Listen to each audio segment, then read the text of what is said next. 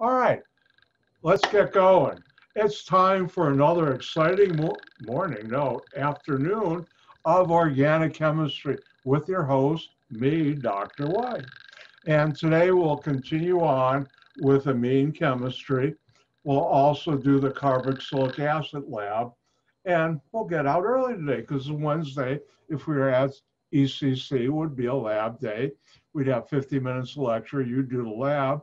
I do my 20-minute introduction to the lab, and you go in the lab and have some fun. And I make sure you don't do anything dangerous. And also I go around and tell students what they're doing so they understand, so they do have fun. Unfortunately, that part we can't do, but luckily I'm giving you that experience online with also some of the YouTube stuff.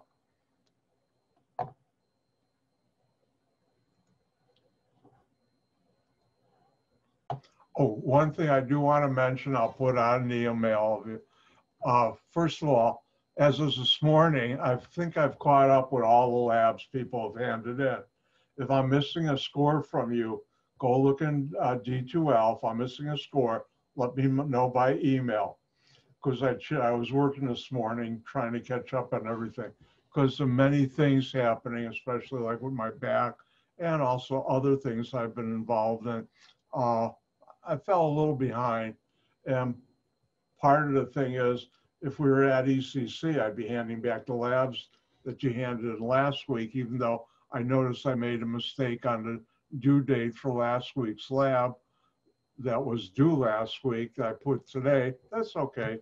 With the things going on with the virus, I've sort of, how should I say, went with the flow and understand life is more challenging now for all of us.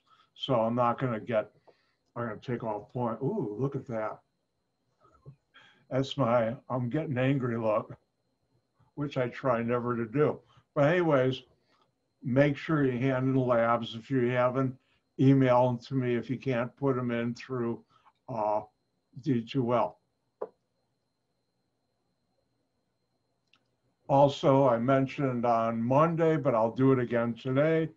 Next Monday, we'll go through the carboxylic acids and esters problem set. Ooh, that reminds me something.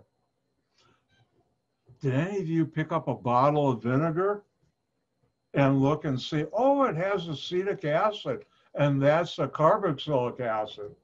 Did you pick up a bottle of ketchup and look, it has vinegar, which has acetic acid, which is a carboxylic acid. So does mustard, so does your pickles, so does your relish.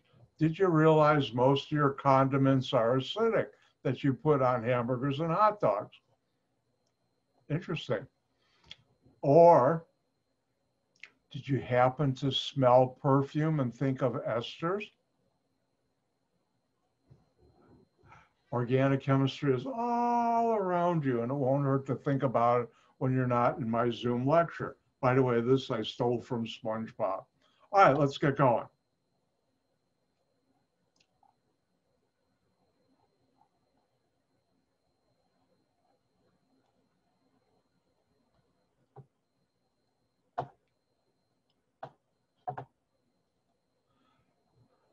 Now, on Monday, I went through these reactions, and these reactions are alkylation, putting an alkyl group on a nitrogen.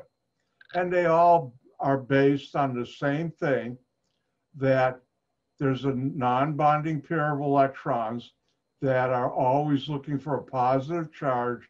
They bond to the carbon with the halogen, and you lose a hydrogen X, HX acid, which is why we have the base. And I've already done primary amines from ammonia. I did secondary amines, and I did a few examples of tertiary amines.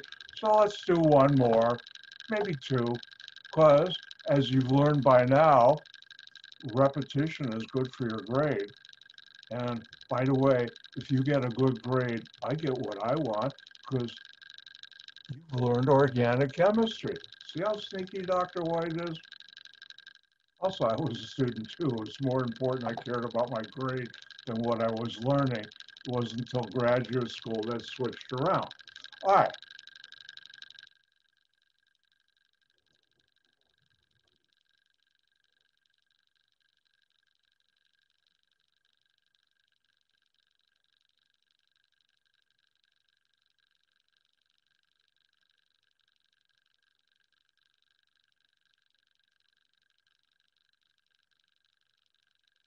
Ooh, I'm having a good writing day. Look out.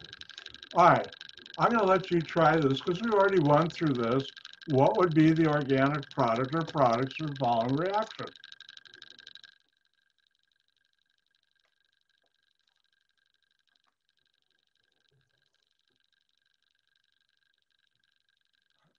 And when you're done, give me a thumbs up or smile, or do both, or make a funny face, or something different.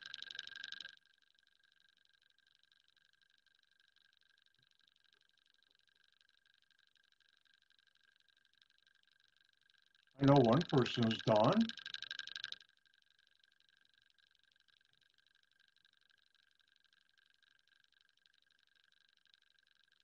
I'm quite amazed at how well, and maybe I'm being a little overboard on this, and how well I've mastered doing online lectures. They come out pretty good. All right, I think everybody's done. Let's take a look at this. When you're doing a chemical reaction, look at a molecule and say what's different. What's not carbon, what's not hydrogen, what's not a carbon-carbon single bond. Ooh, a nitrogen. It's got two R groups on it. It's a secondary amine. In this case, both R and R prime are methyl. What's, ooh, a halogen on a carbon? That's an alkyl halide. And remember, X for these reactions can be chlorine, bromine, or iodine. And when you react it in the presence of base, the base neutralizes the acid form, and you'll learn a little while later today why that's important. And what happens is the non-bonding pair attack the carbon with the halogen. This leaves, you lose an H, HX, which is neutralized by the base. Actually, I should have double prime. And that's what you get, a tertiary amine. Now, what's our prime, double prime? Isopropyl. Remember, the bond from nitrogen to the carbon in our double prime, or in any R group when you're doing this type of reaction, is to the carbon with the halogen. In that case, it's the center one. So what's attached to the nitrogen to begin with is still there. And then I form this new carbon-nitrogen bond. And if you notice, you could also have written it this way. Organic chemists usually don't because we're lazy.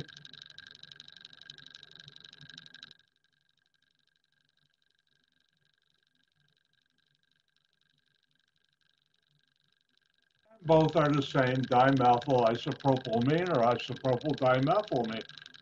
Now, on test 3, like on test 2, I'll have 3 or 4 synthesis problems. I better write it soon.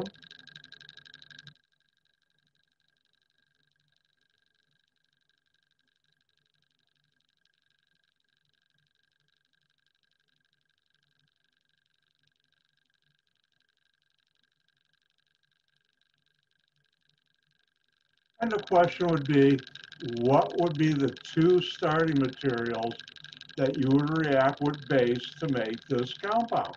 Have some fun.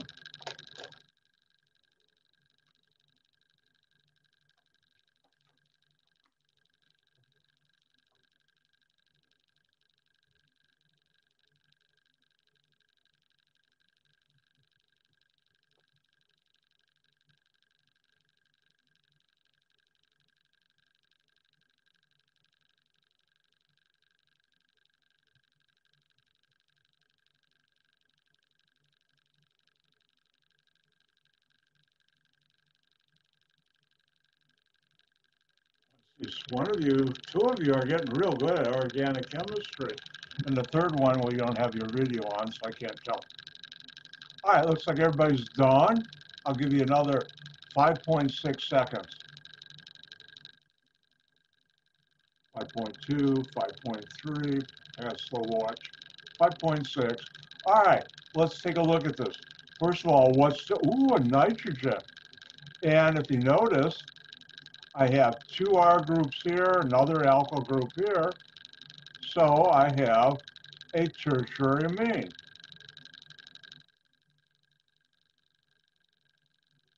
What do you react to make a tertiary amine in the presence of base? A secondary amine plus an alkyl halide. Now, X here can be chlorine, bromine, or iodine. And since I didn't give you anything here to help you determine, you could pick any one of those three. Now, let's call the two methyl groups R and R prime. Hold on 1 second, that looks like a plus, and it shouldn't.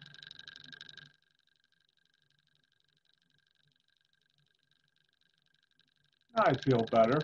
And I'll call this right here R double prime. If that's the case,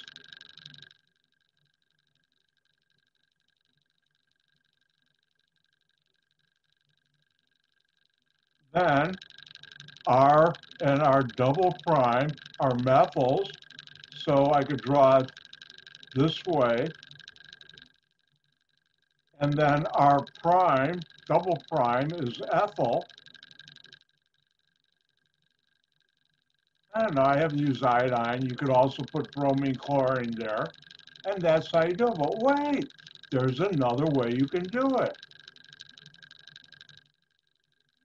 What if I call one of these R and the other one R double prime, and I call this ethyl R prime? Well, in that case, my secondary amine would be a methyl, an ethyl, and remember, for primary, secondary, tertiary amines, there's 3 bonds to nitrogen, so I have my hydrogen, and then my R triple prime, double prime, getting ahead of myself, is a methyl, and I could put iodine, chlorine, or whatever, and the question is, which one is correct, A or B? And the answer is they're both correct. Now, you don't know stuff that I do, which is called cost accounting, and I think I'm one other faculty member at ECC.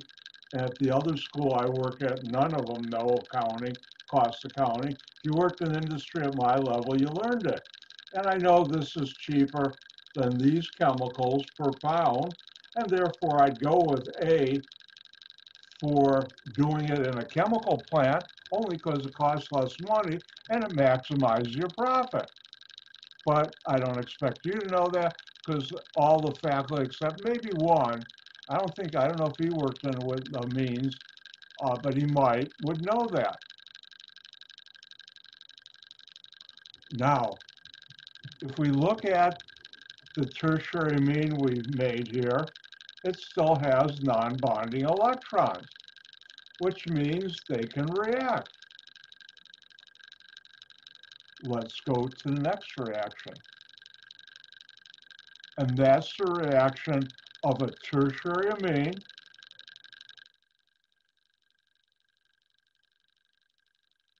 with an alkyl halide, R triple prime X. Remember, X can be chlorine, bromine, or iodine. And this now attacks that, but because it's already used up its 3 bonds, and for this new bond, nitrogen supplies both electrons, it has a positive charge. Well, all molecules need a net 0 charge, so I need an anion with a cation. And this is called a quaternary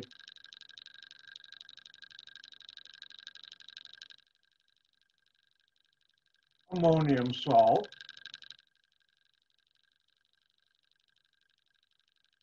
and now you're on very sacred, hallowed ground for Dr. White, because I'm an expert, world expert in this. I have 9 U.S. patents. A number of my molecules that I invented are still being made years after I discovered them and created them. I didn't really discover them. I don't like using, I shouldn't use the word discover. Sounds like you're walking along, pick up the rock, oh, look what's underneath. No, I created them. And Dr. White loves quaternary ammonium salts. I mean, big time. So let's look at how to do this reaction.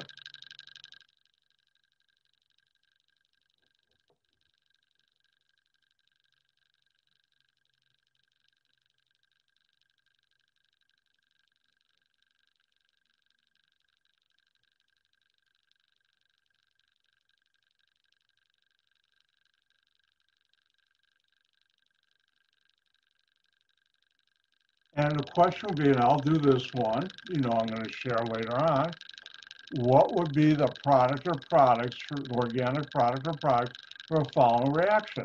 So let's look at the first thing here. Let's get the right color ink. I don't know why it changed it on me. And we have a tertiary amine.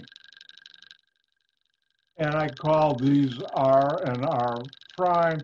I call that R double prime. And then I look over here, what's different? A carbon with a halogen.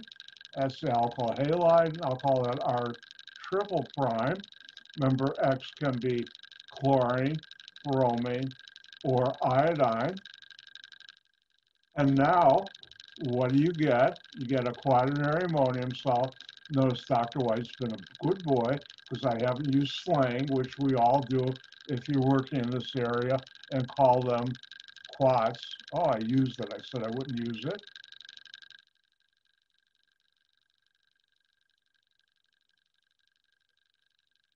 And this would be what you get. Now, in real life, you can have other anions, and there are other reactions you can use with a tertiary amine, but that's another course, a higher level course. So if we look at here, here's our triple prime, and one way of drawing it would be this. Notice I'm going to add a methyl group. I have 2 of them, so I could draw it like this.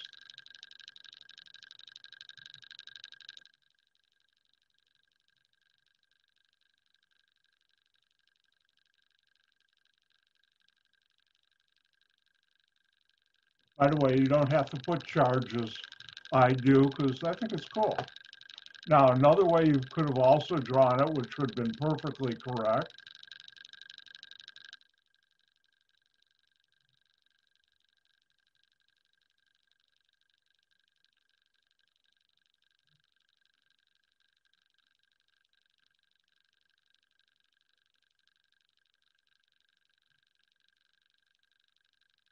now we put the chlorine on the right here, that's this convention. This chlorine is not bonded to that methyl group, it's bonded by an ionic bond to the nitrogen, but that's where we put it. And that's how you do it. And now I'm going to let you have some fun too.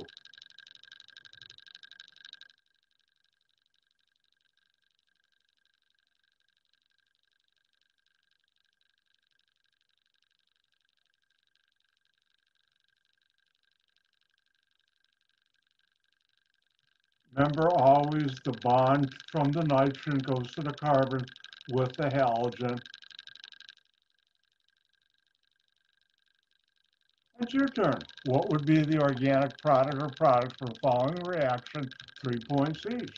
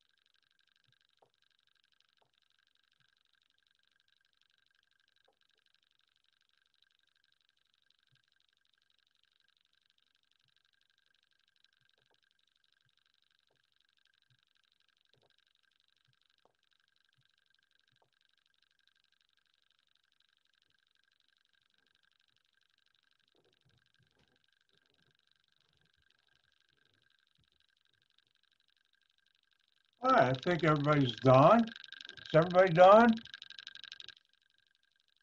All right, let's do this one. And the question is, what's the product or products you get? And look for what's different, what's not carbon, what's not hydrogen. Ooh, nitrogen there. And what is that? It's a tertiary amine. There are 2 plus 1, 3 alkyl groups. R prime, R double prime. Over here, what's the, ooh, carbon with a halogen, alkyl halide. I'll call that R triple prime. Remember, X can be chlorine, bromine, or iodine. And in the presence of base,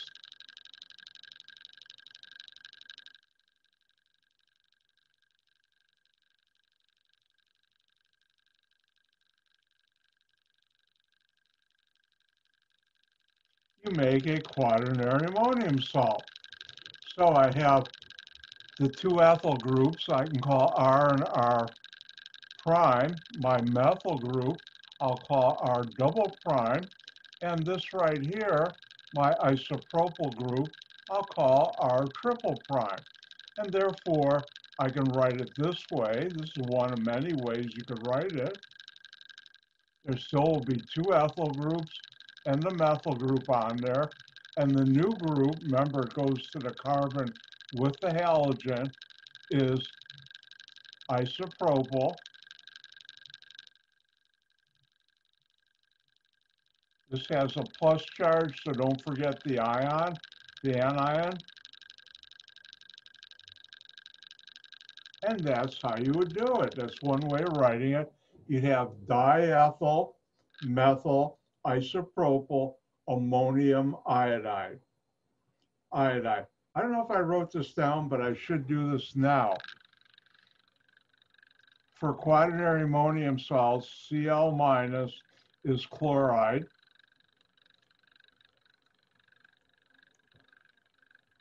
Br minus is bromide. And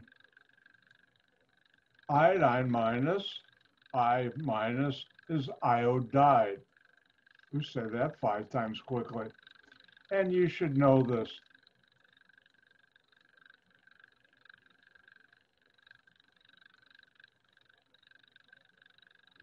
Because you need that to name quaternary ammonium salts. Now, it's time to talk about something very sacred and very hallowed for Dr. White, and that's the following reaction. Now, I'm going to use a different R group, R sub T. I'll teach you later on. This means tallow or tallow-alkyl, and that's an R group that has 16 or 18 carbons with or without a double bond. And we have 2 of them plus a methyl group. And if we react this with methyl chloride, again, this is very sacred, in the presence of base, this is a tertiary amine.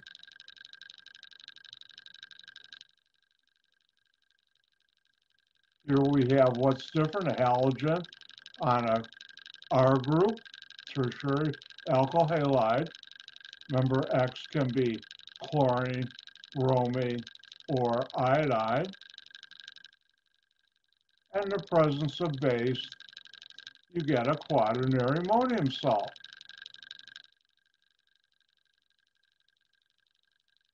And the R groups can be all the same or different. That's why I use the different primes. It has a positive charge, so you need an anion. So all molecules have a net 0 charge.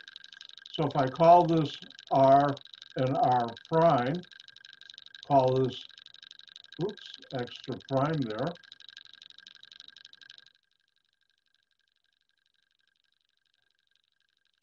I'll call this methyl group R double prime.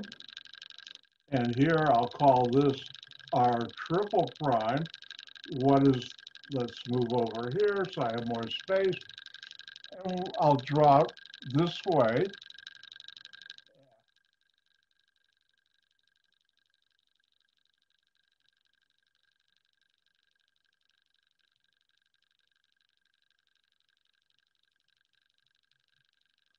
I have 2 tallow alkyl groups, 1 methyl, and I'm going to put on another, so I'll have 2 methyl groups. My anion is chloride, and this is ditallow dimethyl ammonium chloride. Until about 10, 15 years ago, when I was in the industry heavy, that was the only molecule used for fabric softener. And that molecule and that reaction paid my mortgage, allowed me to buy 2 cars, and also got me to Europe, Mexico, Canada. I was supposed to go to Japan, but they did something that got me truly upset. The people I was supposed to help out, they sent to Chicago. And I was all ready to go to Japan and Asia on a nice business trip, which would have been quite fun. And I didn't. Oh, was I upset. Now, this is a very important reaction for Dr. White. And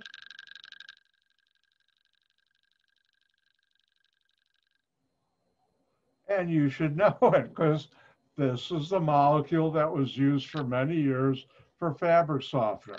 Do I have, oh, I have time. Now, this reaction we did to the tune of, I don't know how many, I think 2 or 3 million pounds a week we made when I was at AXO, maybe even more, probably more, I think. It's been a while. Now, our 2 biggest customers were Procter & Gamble, which is Downy, and Unilever, which was, still is, Snuggle. Those are the 2 main brands of fabric softener. Now, here's an interesting story. I was in charge of all research, and also if there were problems, that was my responsibility for all the quaternary ammonium sales and products made in North America and South America.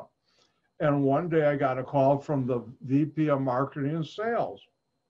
And he called me and said, we got a problem. I said, what's wrong? Said, well, P&G just changed their formulation for Downy, and we're getting feedback. Our product makes the new product smell bad. We're talking about $80 million a year in business, which is not good. Whoa. And by the way, any good company, and P&G is a good company, our competitor they bought some from, they bought from us.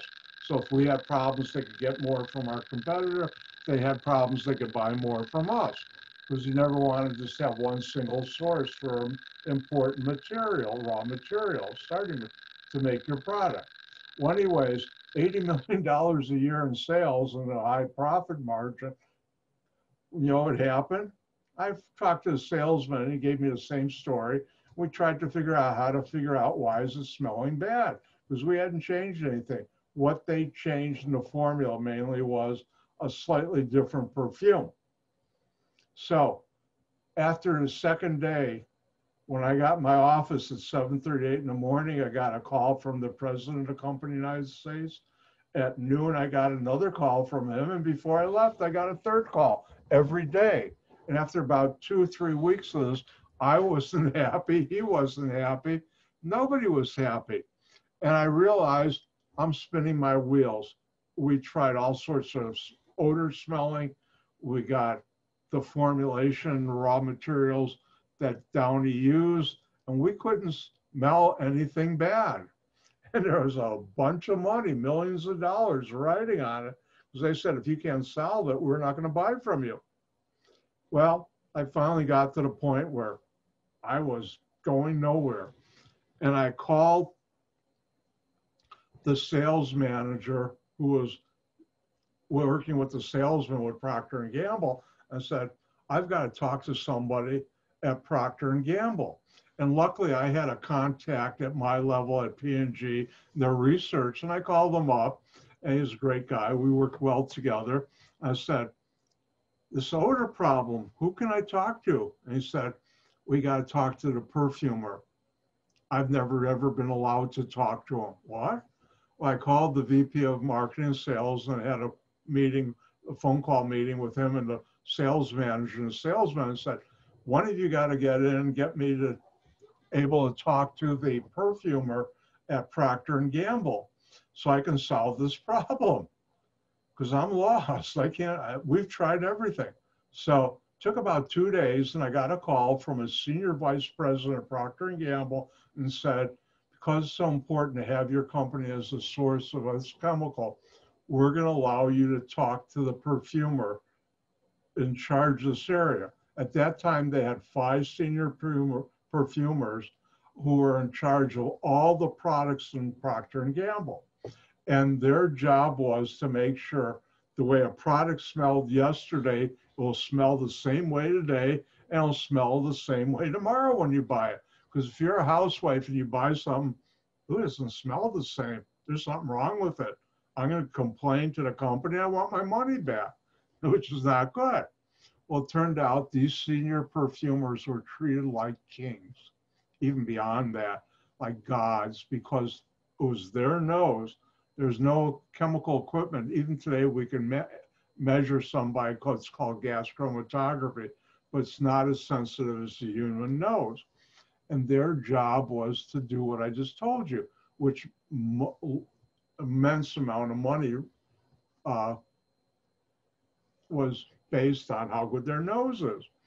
So the senior VP told me, first of all, and I was smoking at the time, luckily I've given off decades ago, but he said, if you're gonna, when you go to meet with them, you can't smoke for at least 36 hours before you meet with them. All right, I'll give it up for a day and a half. Next, if you get them mad, we're gonna you're gonna lose all our business. Be very polite with him, and just be very polite, and we'll see if he can help you solve the problem. And I said, with the meeting, the sales manager was coming in. They limited it to a small group. Can I bring my counterpart from P&G?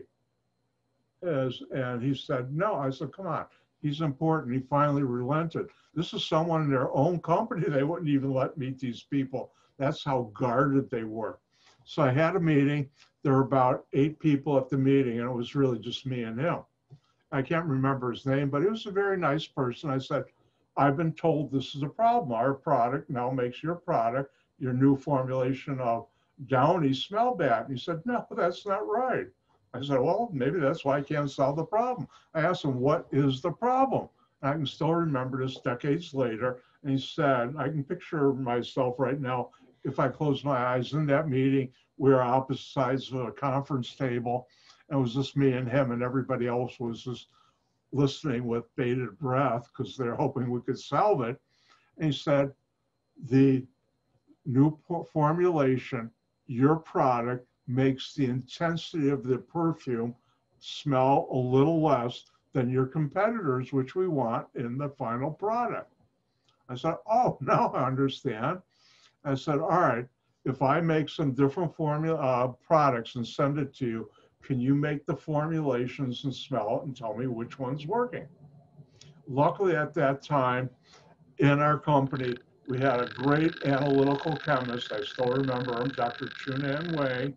And Chunan was an amazing guy, crazy like me, and we had fun together, but he could analyze anything. We'd gotten our hands on a sample of our competitors' quaternary ammonium salt and ours. And he finally found there was this minor component that was different. And we're talking about ours was at 150 ppm parts per million. Theirs was at 50, which is not much, but that was the only difference he could find. Well, luckily I know chemistry, and I'm not going to go into how I did it in the actual, but I could bring our level of that impurity down. I could affect it. I figured out how to do that. So we made it so it was 0. Sent a sample to the perfumer. He said, no, it's not right now. Your smell's too strong. We matched the exact same level of that impurity in our competitor. We were on. The president of the company stopped calling me, thanked me for solving the problem. I felt better because I wasn't getting 3 calls a day from him. Have you solved the problem yet? What's going on? Get it done. That was probably one of the hardest problems I did. But I remember one of the things I forgot to tell you, we're talking, and after he told me what was wrong, we were talking a little longer. We took him out to lunch too. And I was very polite to him, and I got a call back from the senior VP of Procter & Gamble thanking me for being polite and later on for solving the problem. But we're still talking, and he said, you know something, yesterday I smelled something so strong, it blew out my nose. I should have gone home. I couldn't smell anything. Nobody laughed. You know, first you think, oh, you blew out your nose, it's fun. No, he was being very serious. But that guy was one of only 5 people that the quality of their products, all of Procter & Gamble, how it smelled based on his nose, which is pretty impressive. I hope you enjoy my stories. I've had a lot of interesting experiences in the chemical world. All right, let's get back to this. Let's do one more.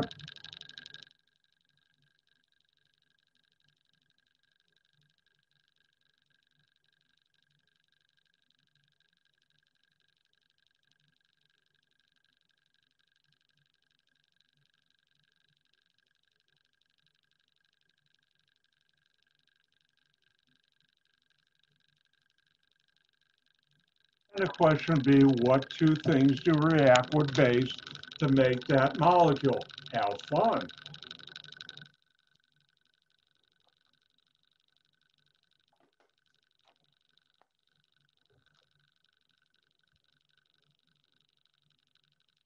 Remember, Monday we'll be going through the carboxylic acid and esters problem set. I highly recommend you do that. On Monday, I haven't put out an email, I should have, that we're no longer doing where you have to submit the problem sets.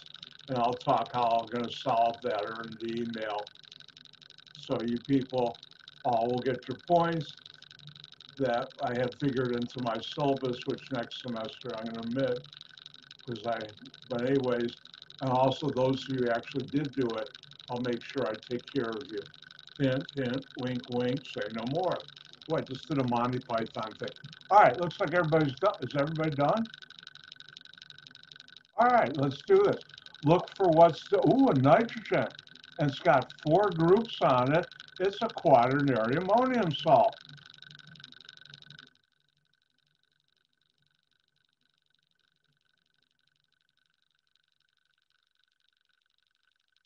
And what do you react with base to make a quaternary ammonium salt? A tertiary amine plus an alkyl halide.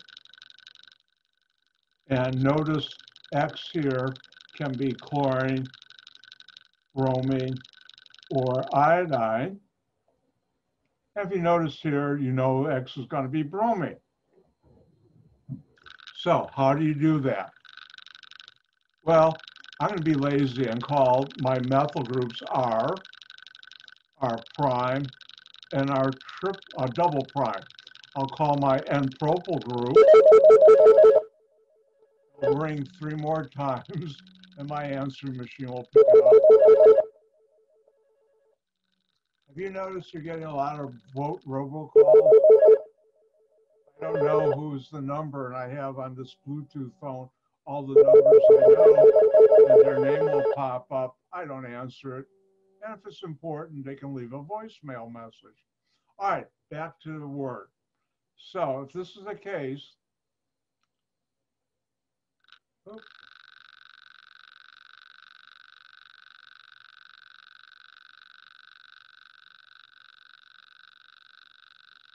our prime and our double prime and our triple prime are methyl. One way of drawing that would be this tertiary amine. Our alkyl halide, the R triple prime, is this. Remember, the carbon with the nitrogen is the carbon that will have the halogen. I'll write it here. And that would be 3 carbons. Remember, you don't break carbon-carbon single bonds. And the halogen is bromine. However, I could have said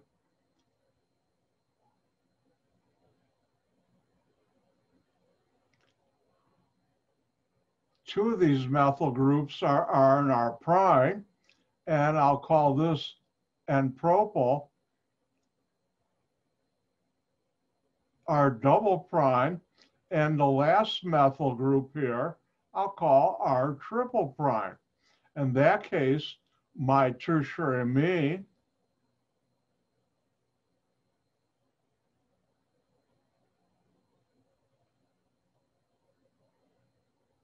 will be this compound, and my alkyl group on our X is a methyl group, and the halogen also here is bromine. Which one is correct? They both are. And if you did a cost accounting, the top one is cheaper than the bottom one, but that's because I know this stuff. And that's how you do quaternary ammonium salts. Now, I'm going to ask you to bear with me. I'm going to go a little longer before we have the break because I want to cover something now, and then we'll do the lab, and you get out early today. Oh, not early, but like we would. And that's the next reaction. And does everybody see reduction of a nitrile on this? Good. Now, I won't go into nomenclature, and there are, or IUPAC, but this is called a nitrile. And a nitrile has a triple bond, which is 2 pi bonds, and 1 sigma bond. And from carbon-carbon triple bonds, you know you can break double bonds like that. Very easily. Hold on. Like that. And therefore, if I have hydrogen in a catalyst, what happens is,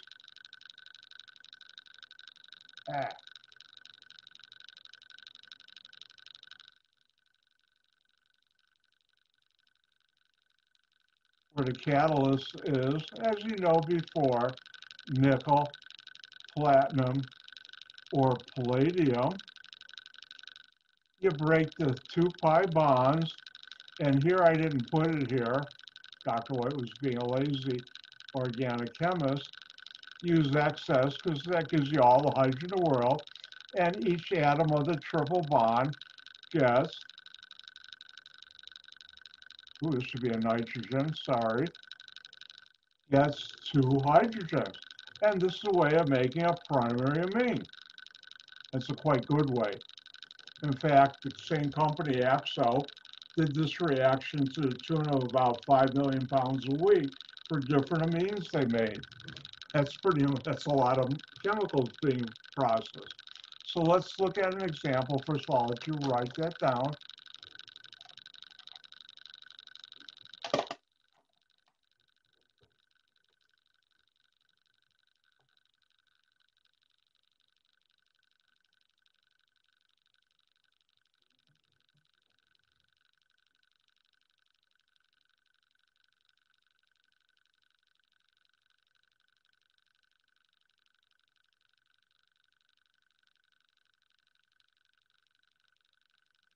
If I ask you what's the organic product or products for the following reaction, look for what's different. Ooh, carbon bond to nitrogen. And you also have a triple bond. Remember, look for what's not carbon, what's not hydrogen, what's not a carbon-carbon, single bond. And what is this, a nitrile?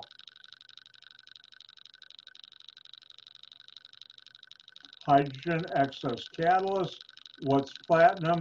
It's a catalyst, excess hydrogen. And remember, the catalyst can be platinum, palladium, or nickel. And you break the 2 pi bonds, and each atom of the triple bond gets 2 hydrogens.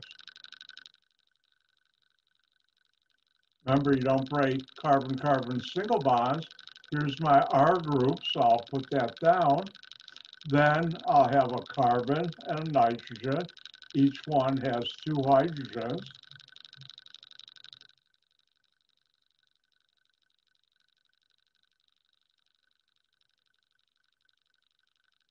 And there you go, primary amine. And you could have written it this way on a test.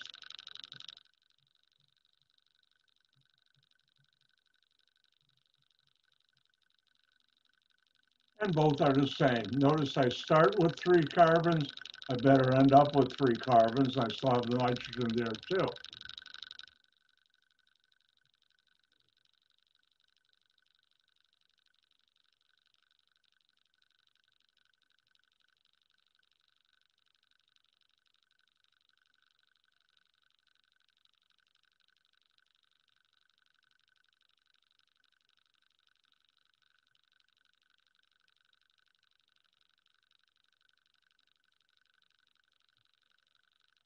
And your turn, give the organic product or product for a following.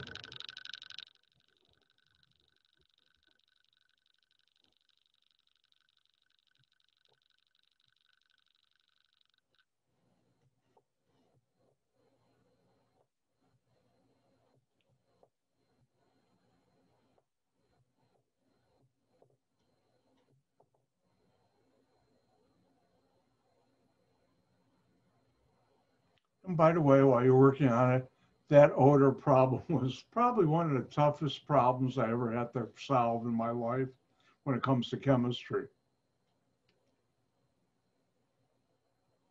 Those 6 weeks was not a fun time of my life till I solved it. By the way, when I solved it, I called up some friends, and that Friday night, we partied hard. Real hard.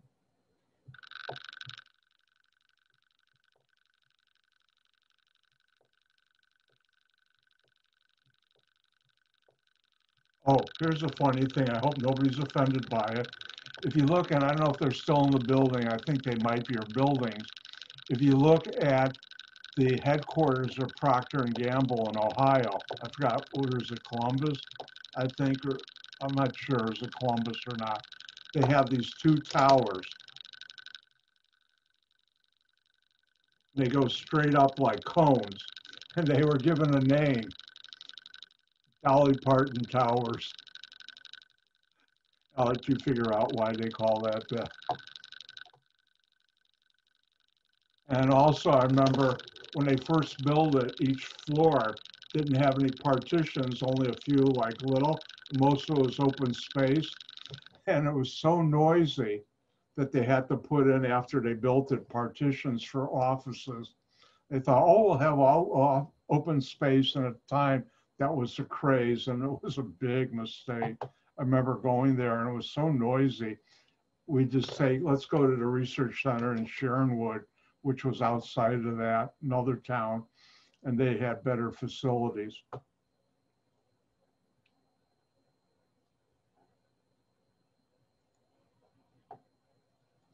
All right, let's do this.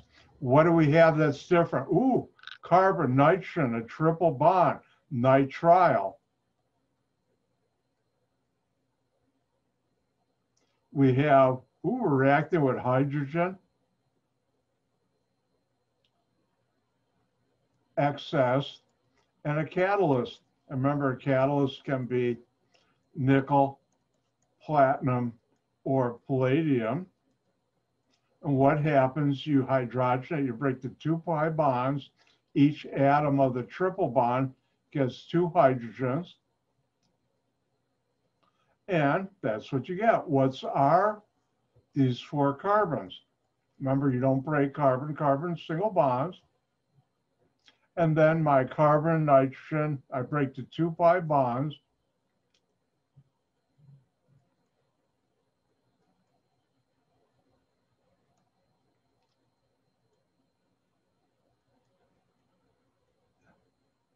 And this is what you get. Now, I should tell you something personal about this reaction. When I first started in industry from academics, after I got my PhD and I postdoc for a year and a half being a postdoctoral fellow, when I started in industry at AXO, it was then called RMAC. This was my first project. I was assigned to do the process development work to make this work in existing plant equipment, which was quite challenging because this gave off more heat than the plant equipment could remove by cooling. And so it didn't blow up. I had to find a way to do it. And I did, but I figured out also a brand new way. What I was trying to make, they asked what we're trying to do, was make short chain amines, because the products AXO made, or RMAC, who later became AXO, was where R is anywhere from 11 to 20 carbons. Well, when R is 4 like this is a lot more heat given off and big problems. And I found a whole new way of making short chain amines, which led to my first patent, made me a hero in the company, and really improved my salary. True story. All right, let's take a break, come back at 2:05, and we'll do lab. Now I'm going to go stretch.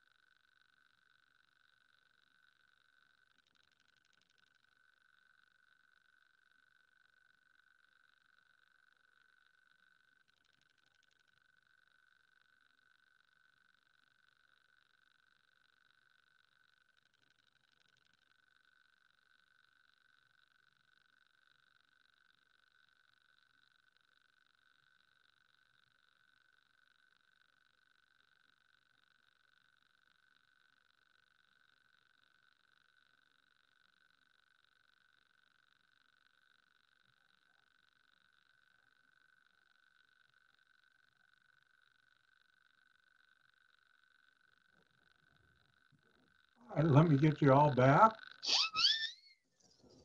Time to start. All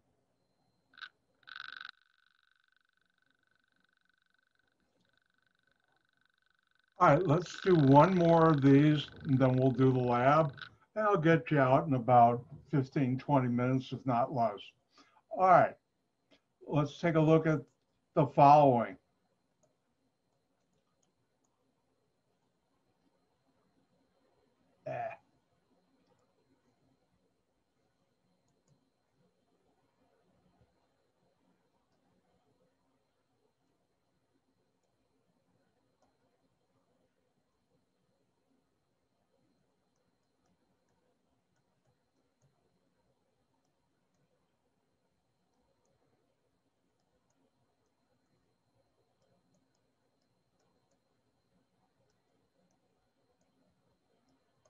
What would you react with hydrogen excess and palladium to make this compound?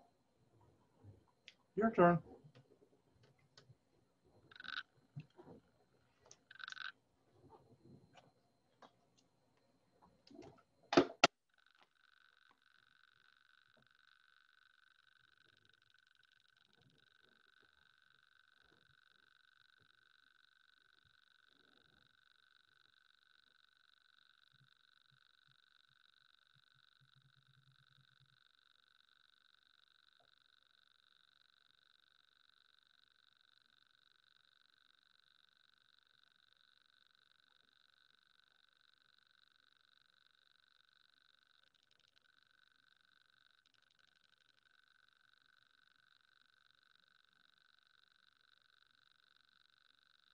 All right, I think everybody's done. I'll give you another 4.7 seconds to finish up. 4, my hand doesn't want to work today, and 4.1, 4.3, slow clock, 4.6, 4.7. All right, let's take a look. What's different? Ooh, a nitrogen and a carbon, but with hydrogen here, I'm going to write it as a primary amine, like this, or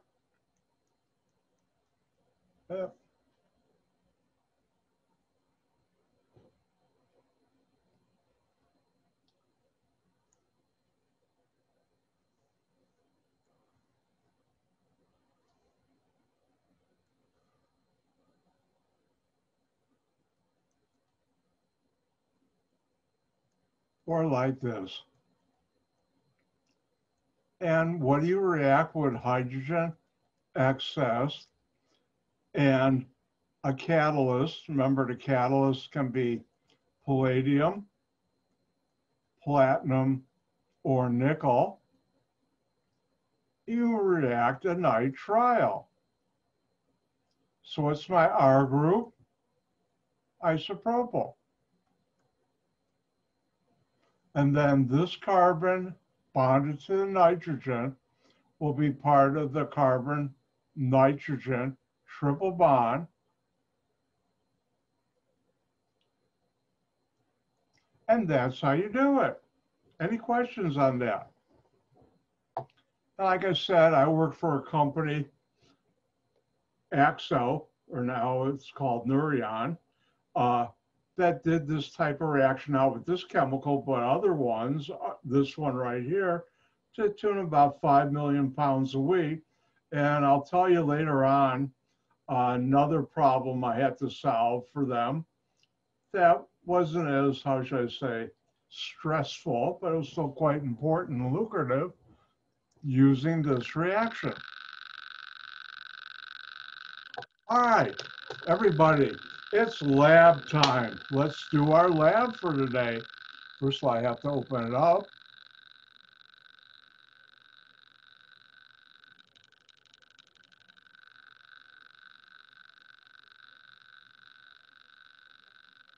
And this is in D2L.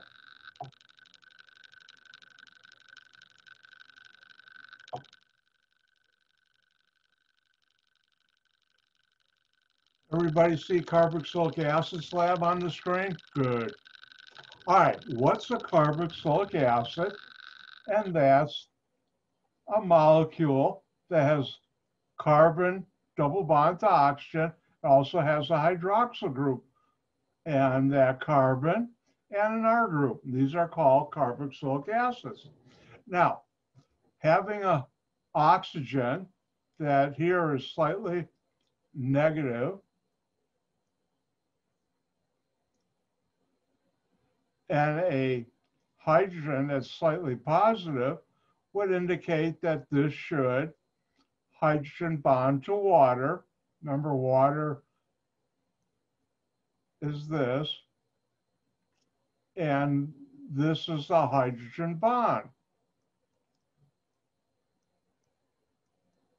Take good notes or come back and watch the video later, as that's a plus of my posting a video. You can just concentrate on what I'm saying as opposed to taking notes. You can go back and look at it again, take notes again.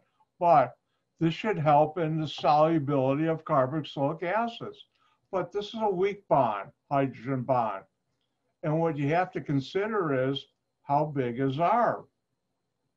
And you're going to find out, does that have an effect in the solubility of carboxylic acids in water? And if we're in the lab, what you would do is take a small test tube, put some water in there, deionized water, add each of the following carboxylic acids, and observe, is it soluble or not? Do you get a homogeneous, it's the same throughout, or two layers heterogeneous? Well, you can't do that, but I've done the data. Now, I didn't write up here, and I sometimes forget, but for here,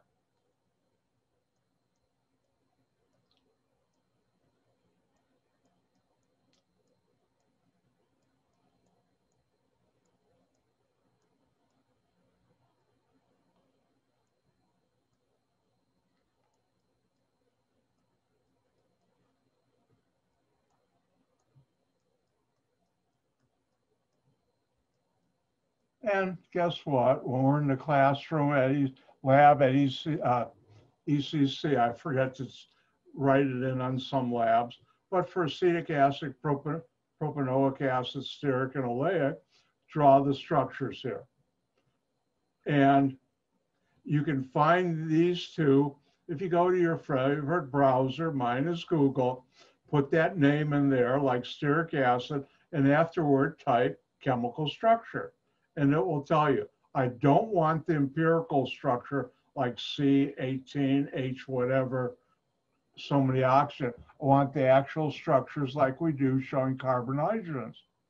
All right, and from this data, you'll be able to answer questions at the end. Let's move on to the next one. Now, a carboxylic acid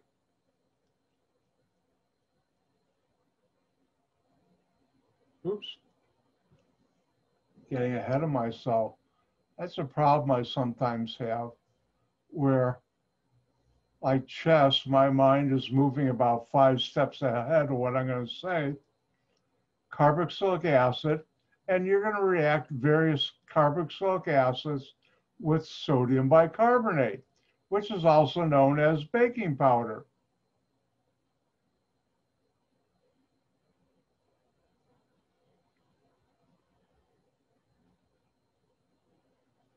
And what you get, the general reaction, which we talked about, you get a carboxylate anion,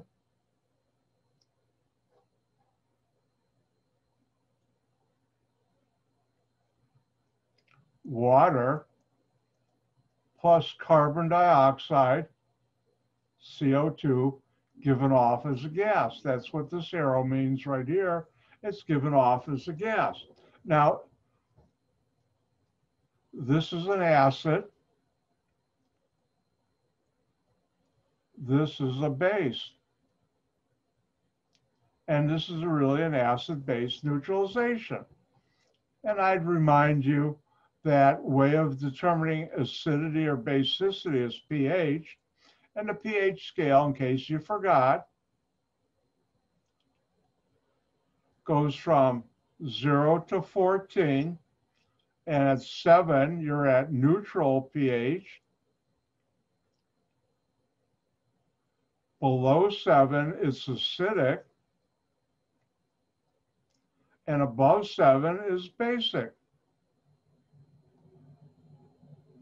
And if I'm telling you the truth, if you add sodium bicarbonate, the pH should go up. And in this lab, you'd measure the initial pH, and then after adding the sodium bicarbonate, you'd measure the final pH, and then you'd also observe this. And here we have some very dangerous chemicals you'd be working with. Acetic acid, which really for this lab is vinegar.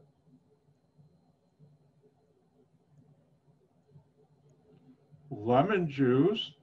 Ooh, this is real dangerous. Tomato paste plus stearic and oleic acid. Now, on this table, you don't have to put the structures. This is done the first part. And I found a couple interesting YouTubes.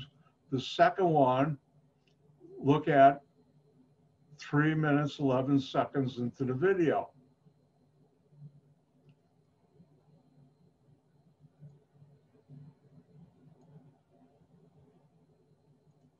How many of you remember I gave you that super good secret recipe my father used to make spaghetti sauce? The second video shows that. They're actually, I think they said they were making pizza sauce now. But at the very end, he put in a little sodium bicarbonate, and that increases the pH. You'll find out if I'm lying, look at table. But if you were in the lab, you'd actually see what's in that video. The first YouTube is vinegar and baking powder. By the way, if you got vinegar and baking powder in your kitchen sink, mix the two together in a container and watch what happens. It's cool. Now you know I'm a chemist. See how smiley and happy I am? I am. And because we're not going in the lab, because of the virus, blame it on the virus, but you can still do the vinegar and baking powder at home and have a nice fun time. Do it in the sink. But I've given you all the data. But I would highly recommend you watch these 2 YouTubes. They're short. Now, the last part deals with reactions of acetic, stearic. Actually, here we're just doing oleic. I forgot to knock this out.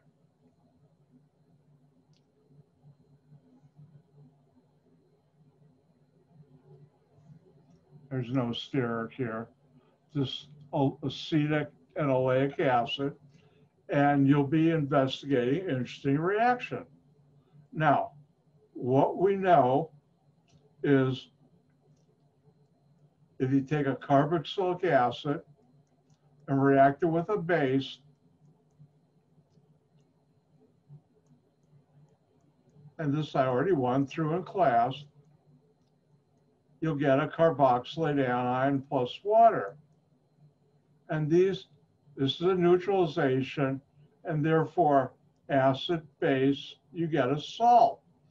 And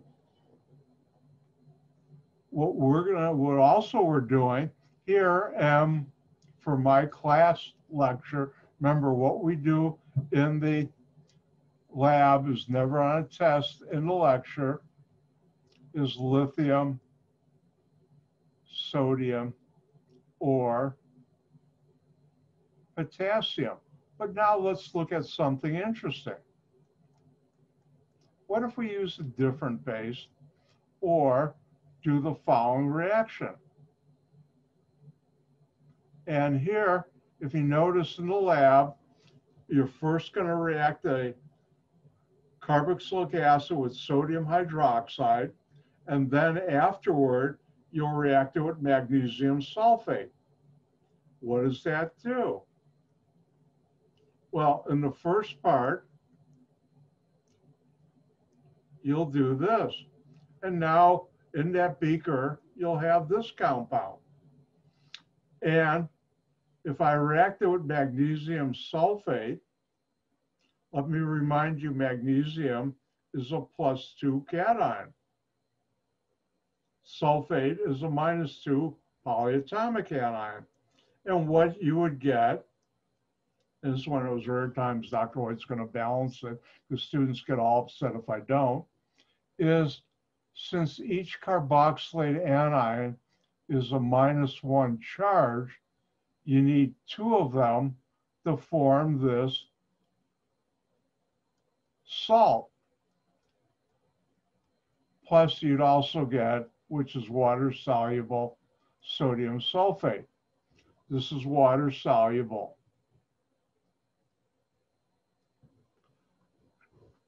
Now, if you think about acetic acid and oleic acid, the size of R is different, the molecular weight or number of carbons.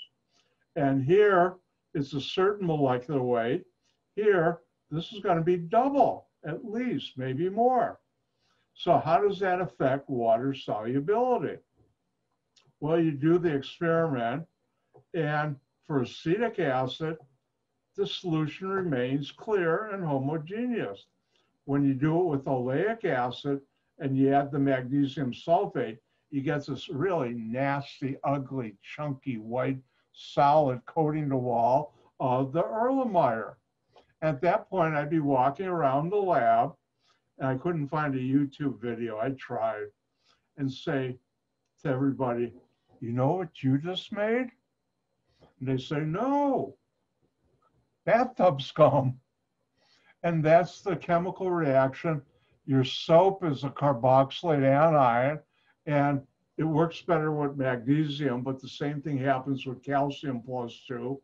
In your water, there's calcium, and that forms a precipitate that coats your bathtub with the scum that is hard to clean out. Now, it's time for a public service announcement from Dr. White. Now, I'll tell you what, I'll wait until Monday because I'm running late and I promise I get you out. On Monday, first of all, let's finish the lab. And here's the results. And what you have to do is answer the questions at the end. Don't forget the lab. This lab is due a week from today. Make sure you're handy in labs. Look at D2L.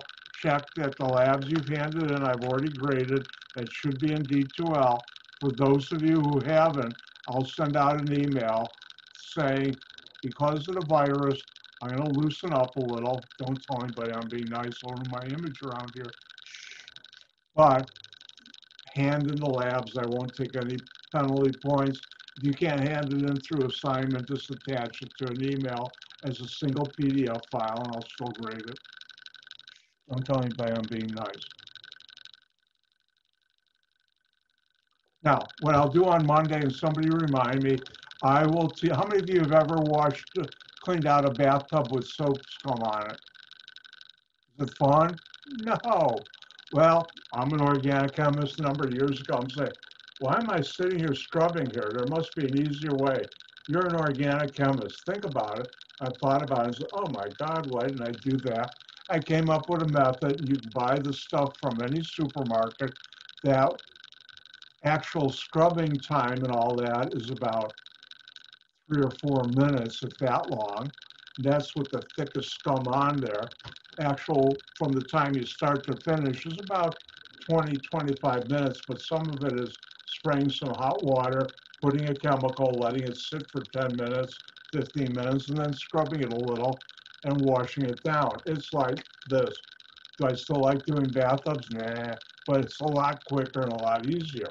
With that, I'm going to let you go and have a nice rest of the day, rest of the week. Ooh, I better end up on a good note.